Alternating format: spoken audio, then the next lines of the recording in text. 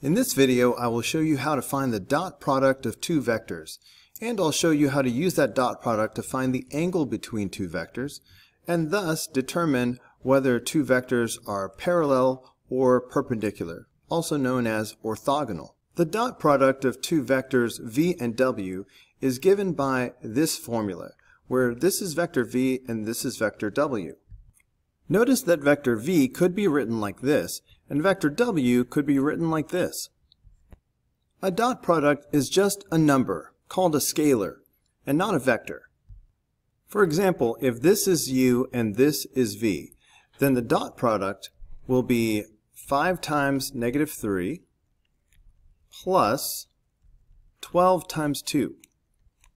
In other words, negative 15 plus 24, which is 9. If this is u and this is v, then the dot product will be 3 times 7 plus 4 times negative 2. So that's 21 minus 8, which is 13. We can use dot product to find the angle between two vectors using this formula.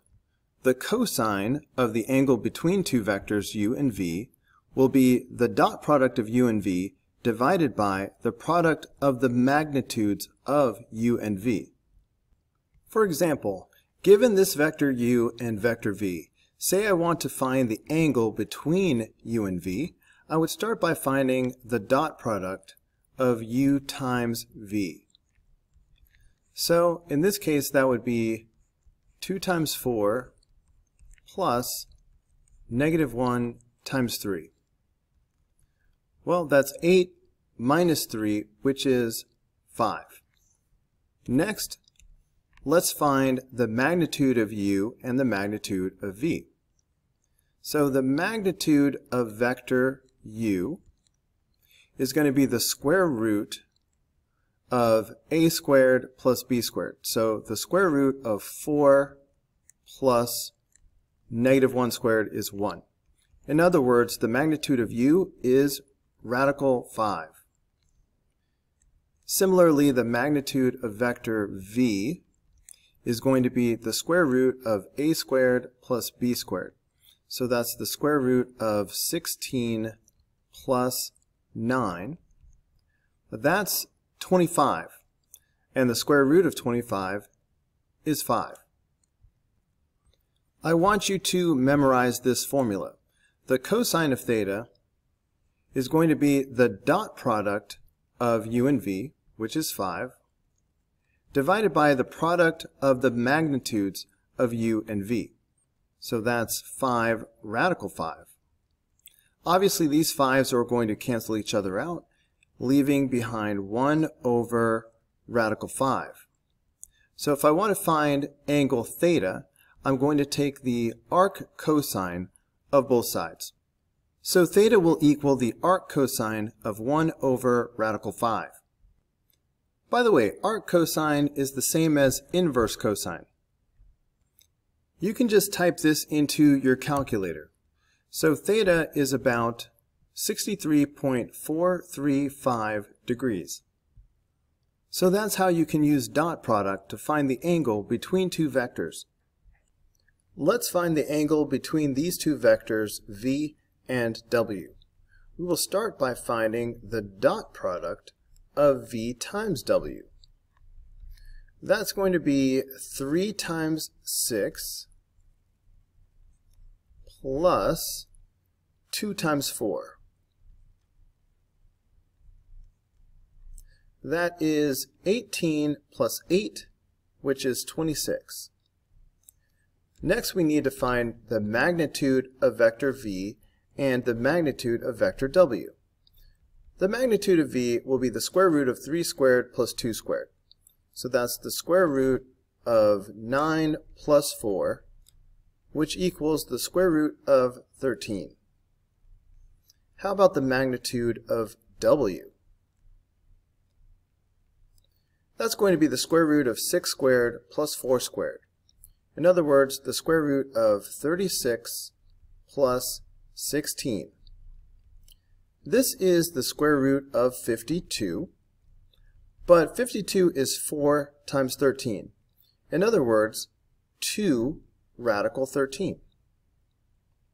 According to the formula, we can find the angle between vector v and w by starting with cosine theta equals the dot product of v times w, which is 26, divided by the product of the magnitude of v and the magnitude of w.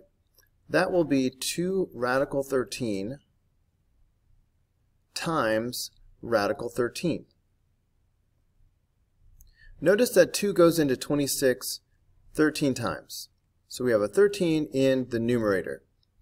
Then notice that radical 13 times radical 13 is 13. Obviously 13 divided by 13 is 1. So we have cosine theta is equal to 1. Well, what about theta itself? We know that on the unit circle, cosine is the x value. So where will the x value equal 1? That's going to be right here at an angle of 0.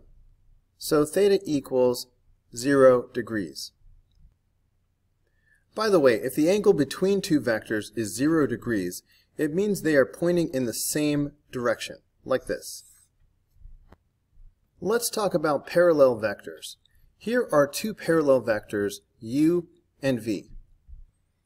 Parallel vectors will overlap if you position them so that they share an initial point.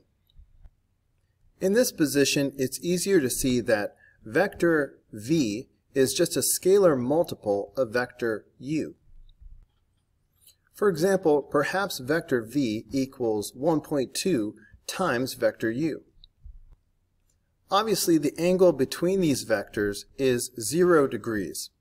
So we can say theta equals 0 degrees, which implies that cosine theta is equal to 1. But two vectors will also be parallel if they have opposite directions. In this case, the angle between them is 180 degrees.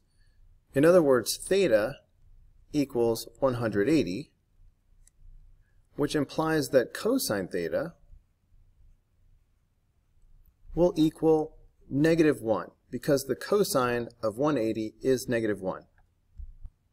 So we've learned that if cosine is the angle between vector u and vector v, u is parallel to v if and only if the cosine of theta equals plus or minus 1. Orthogonal is another word for perpendicular.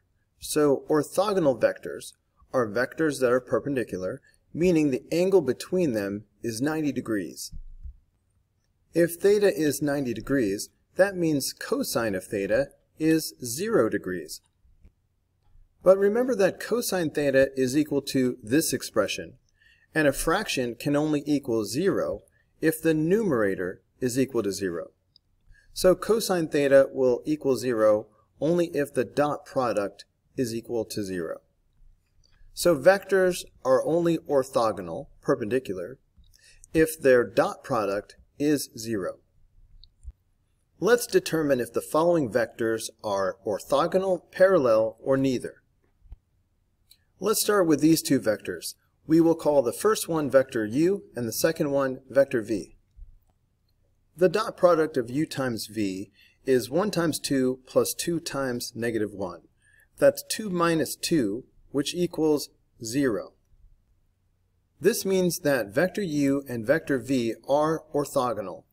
Again, this is because if the dot product of u times v is equal to 0, that means cosine theta, which has the dot product in the numerator, must equal 0, which means that theta itself must be 90 degrees. Cosine of 90 is theta. And that means that the vectors are perpendicular or orthogonal. I don't want you to have to go through that thought process every time. So just memorize that if the dot product is 0, the vectors are orthogonal. Now let's figure out whether these two vectors are orthogonal, parallel, or neither. We will again begin by finding the dot product of u times v. That's going to be 3 times 4 plus 2 times negative 3. In other words, 12 minus 6, which is 6. We already know they are not orthogonal because the dot product was not equal to 0. So let's keep going and find the magnitude of vector u, which is going to be the square root of 3 squared plus 2 squared. That's the square root of 9 plus 4, which is the square root of 13. Similarly, the magnitude of vector v will be the square root of 4 squared plus negative 3 squared. That's the square root of 16 plus 9. That's the square root of 25, which is 5. Cosine theta will equal the dot product, which is 6, divided by the product of the magnitudes. So that's divided by 5 radical 13. This tells us that vector u and vector v are neither orthogonal nor parallel. If they were parallel, then cosine theta would equal positive or negative 1. Let's go ahead and do these last two vectors, starting with the dot product of u times v. This will be 6 times 3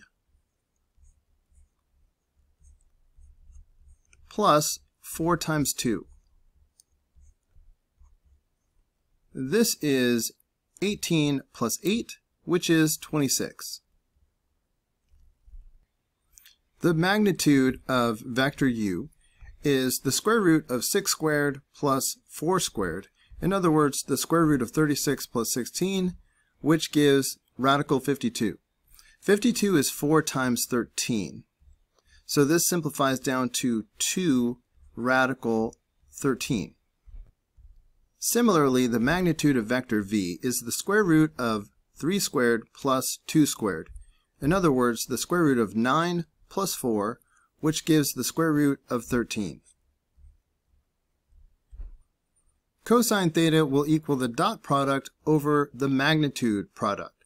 So that's 26 over 2 radical 13 times radical 13. 2 goes into 26 13 times. And radical 13 times radical 13 is 13. This tells us that cosine theta is equal to 1. If cosine theta equals 1 or negative 1, we know the two vectors are parallel. Again, this is because if cosine theta is equal to 1, that means that theta must be 0. Cosine of 0 is equal to 1. Looking back, we can also tell that vector u and vector v are parallel because vector u is a scalar multiple of vector v. Specifically, u is just 2 times vector v. Look back, vector u is 6, 4, while vector v is 3, 2. If you took vector v and just multiplied by 2, that would give you 6, 4. I'd like to end this video by showing you a connection between dot products and magnitude. Consider vector v, which is a, b. The magnitude of vector v would be the square root of a squared plus b squared. But notice that magnitude could be easily written as the square root of a times a plus b times b. But wait a minute, consider the dot product of vector v times itself. That would be vector a comma b times a comma b.